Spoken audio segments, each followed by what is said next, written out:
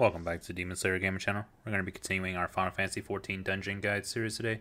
We're going to be taking a look at the normal raid, Eden's Gate Resurrection. This will be the first of the Shadowbringers normal raids. And in here you'll be going against Eden Prime.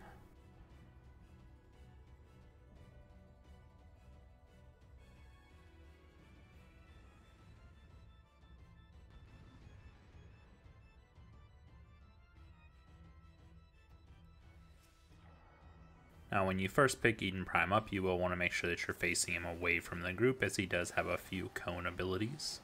Spear of Paradise is going to be his tank buster that you'll want to use a cooldown to help reduce the damage some. It does hit the tank twice. He'll follow this up with Eden's Gravity, which is going to do party-wide damage that you'll need to heal through.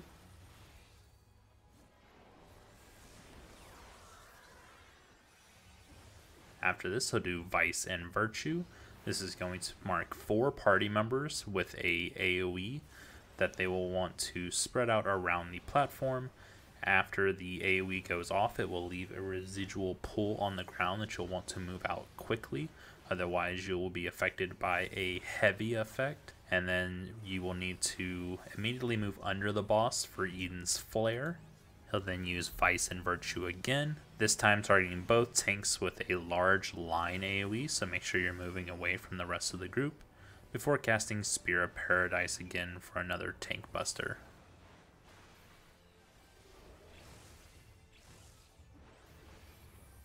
When he teleports to a side of the room and begins casting Pure Light, everyone will want to run and get behind him as quick as possible, while making sure that you're not touching the outside of the platform. When he is done casting Pure Light, he'll shoot an AoE across the entire portion of the platform that he is looking at, causing significant damage to anyone who is caught by it, and then go to the center of the platform, casting Delta Attack, which will put a circular AoE on all party members, along with a circular AoE under the boss, and a line AoE in the northeast, south, and west corners of the platform. He'll then go to the center of the platform and cast Dimensional Shift, which will do a bit of party-wide damage and change the platform. At this time, he'll cast Pure Beam, which will cause the white orbs on the platform to begin emitting line AoEs that you'll need to dodge. During this time, there will also be circular AoEs on the platform that you'll have to avoid, and Eden will go to one portion of the platform and begin casting Pure Light. So while dodging all of the line and circular AoEs, you'll be trying to make your way to get behind him.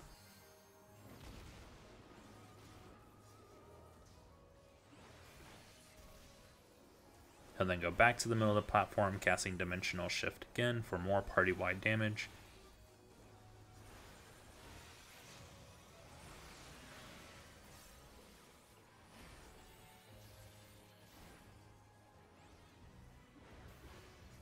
He'll then cast Fragor Maximus, which is going to be the phase change. This will cause 2 adds to appear on the platform, each appearing inside of a proximity AoE marker, so you'll want to move away from these. And then you can tank both of these adds together, but you'll need to burn them down as quick as possible. They both have frontal cone AoEs, so make sure that you're pointing them away from the group and not stacking them on top of each other so both tanks are getting cleaved. So if they're mildly pointing in different directions like we have them here is good. They can also cast Mana Burst, which will do party-wide damage.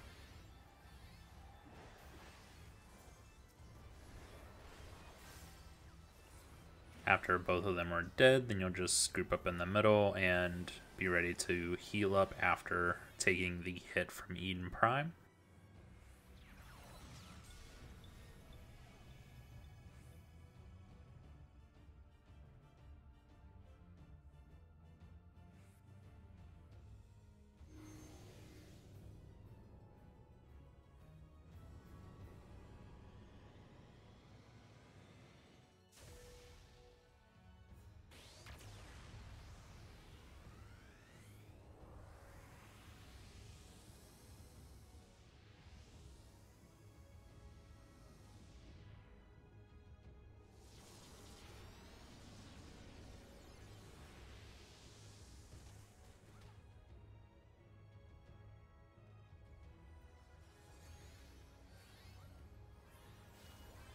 Eden will then come back to the platform and immediately cast Vice and Virtue on the tanks. So the rest of the group will want to move away from the tank so they're not hit by these line AoEs. And followed up with the Spear of Paradise Tank Buster.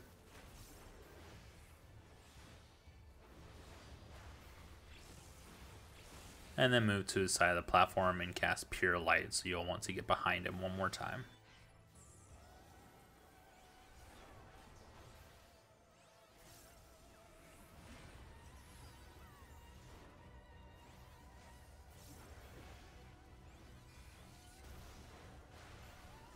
He'll go back to the center of the platform, casting Delta Attack.